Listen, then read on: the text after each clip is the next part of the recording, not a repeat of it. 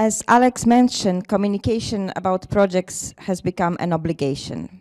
And this is not because we want to impose another duty on our beneficiaries. It is because we absolutely confident that communicating with the society actually pays off for everyone, and it's worth every single minute spent on it. So why are we so confident? Well, for a number of reasons. Firstly, it is about ourselves.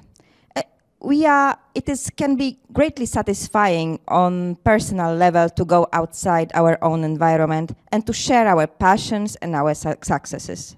Well, researchers are not different, and they usually love to talk about their work.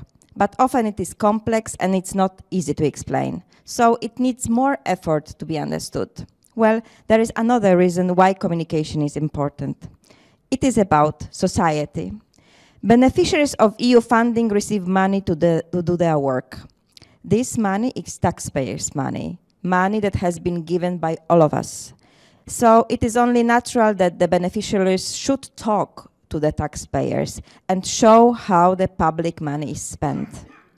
And of course, what are the outcomes and how these outcomes impact our lives. Indeed, it is essential to gain more acceptance, trust, and support from our society. In order to justify how the public money is spent, people need to know more about research and innovation and about those who create it, who contribute to it.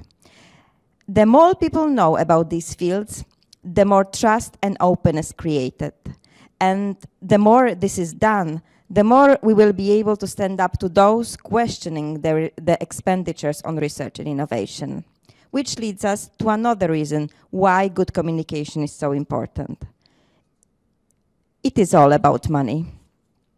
In his excellent article about science communication, Karl Safina noticed that even if you are living in the ivory tower, unfortunately, you have to pay the rent from time to time.